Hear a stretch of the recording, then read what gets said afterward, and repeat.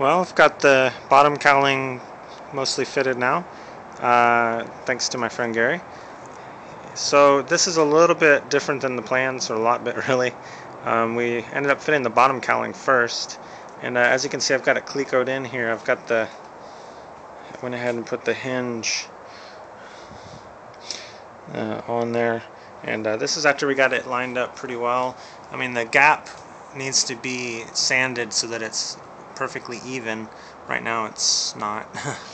But we used a technique to where when you originally get the bottom cowling, it overhangs quite a bit, right? Like it overhangs like that, and you have to trim it off.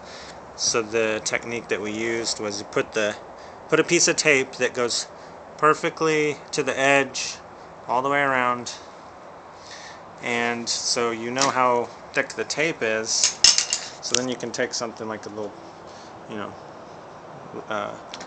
compass thingy here. We got this rig. It works though.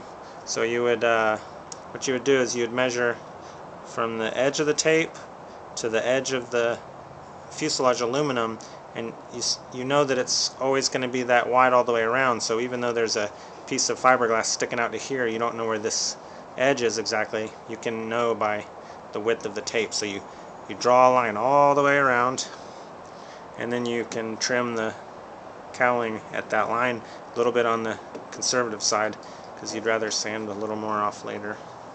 So we did that, worked out pretty good.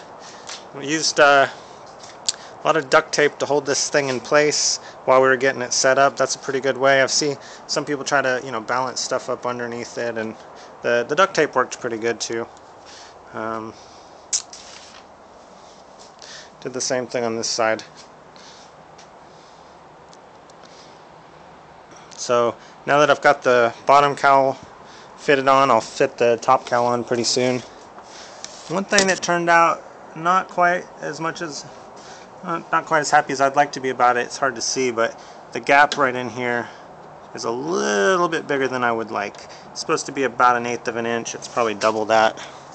So we can build that forward a little bit. We ended up trimming a little bit too much off the back, but that's okay. We can fix it. Alright, well, now I'm about to set the top on. Wish me luck.